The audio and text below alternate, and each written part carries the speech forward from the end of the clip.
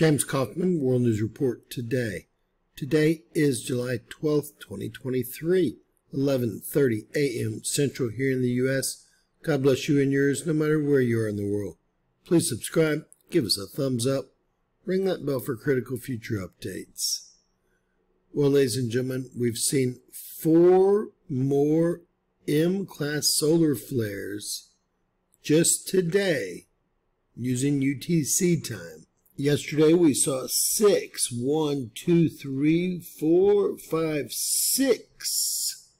CMEs come from 3 different sunspots. Now we're going to try to find out where these CMEs originated, but the last one was another M-class 6.8 magnitude that looks like it occurred right around 10 UTC time. Let's get a time here. Closer to 9 UTC time, peaking at 9, and a 6.89 according to NOAA, a 6.8 according to NASA. So already today, 4 M flares. Let's take a look at them and get some additional information. Moving over to GOES ultraviolet imager at 195 angstroms, look at the plasma arcs and plasma shootout of 3369. The problem with this is it's happened after any of the M flares have been reported.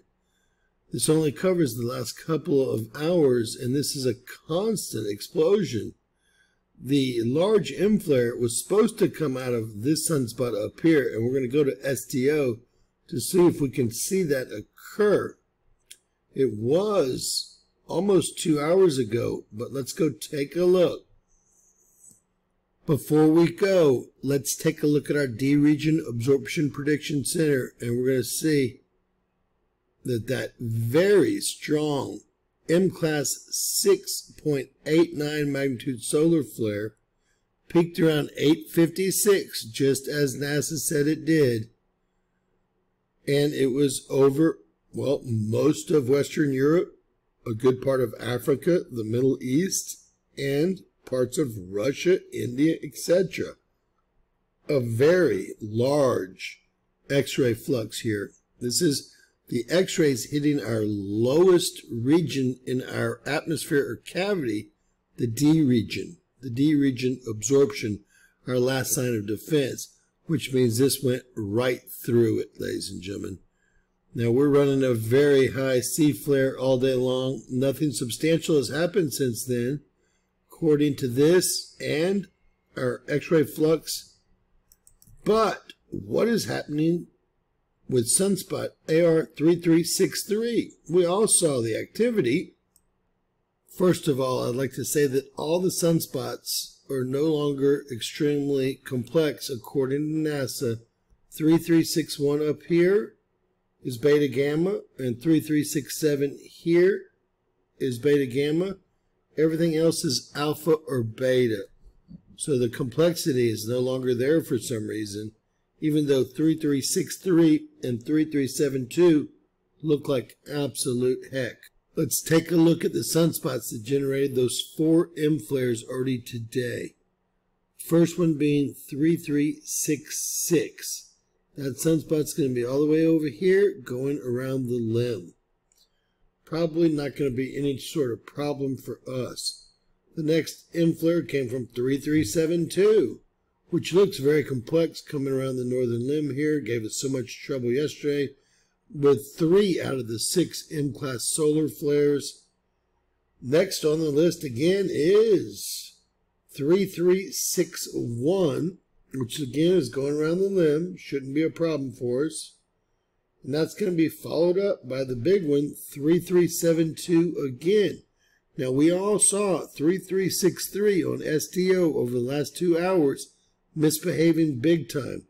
We're going to look for that actual M6.8, and NASA now has upgraded that to an M6.97. We're going to look for that generated from sunspot AR3372. Right here, started at 8:49, peaked at 8:55. We had 8:54 and stopped at 9 UTC time, according to NASA. All right, let's get started over on the left. It's the 12th. So much activity coming out of 3363. It's incredible.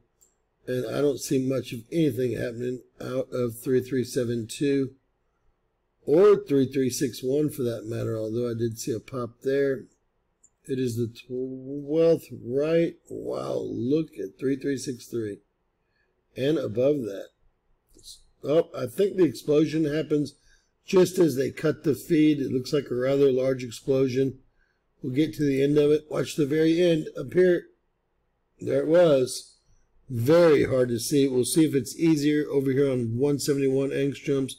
Again, 3363 is completely active, Earth facing. You can see the flare just as it's killed there. There it is right there. That is the M6.87 solar flare. So let's go over finally the 4 M flares generated thus today. It looks like we're losing strength in that baseline that almost went to an M baseline and just shied away and has now returned to a mid-sea level baseline. The first M flare here, and I can actually give you times per NASA.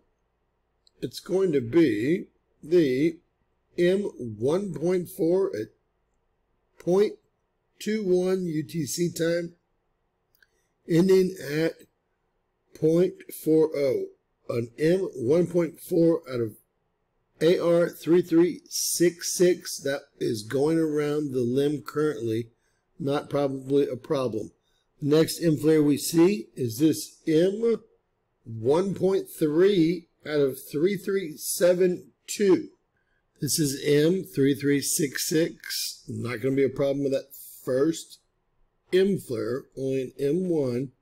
And that second M flare is an M class 1.3 magnitude coming out of 3372, which looks complex, but according to this is no longer complex.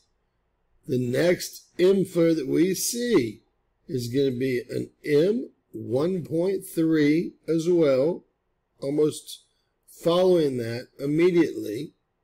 And that's going to be out of 3361, which is going to be up here.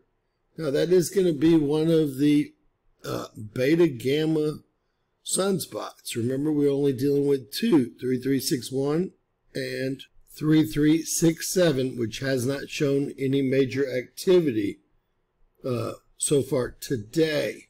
Finally, we're going to deal with that M6.8 or 6.9, depending on who you believe. That again generated from AR3372. We just saw that on STO. Looked like a large flare, and there's a good chance that none of these will be Earth directed. We'll take a quick look at ISWA. All right, it looks like they have modeled a CME to be directly impacting Earth on about the 14th or 15th now. Let's see, about the 15th. Remember, the 13th, or this evening, after 6 p.m. Central, they're expecting the CME to light up the skies tonight, according to mainstream media, who actually predicted it 5 or 6 days ago. We'll see what happens, but we do know that they've modeled another direct hit, maybe a double flare here. Looks like a double flare to impact Earth on what looks like the 15th. You can see the time up here. So, ladies and gentlemen, it's been a busy couple of days, or 24-hour period, really, thus far. We'll see where it goes from here. God bless each and every one of y'all. Please share, subscribe, and always remember that anything's possible in Bizarro World.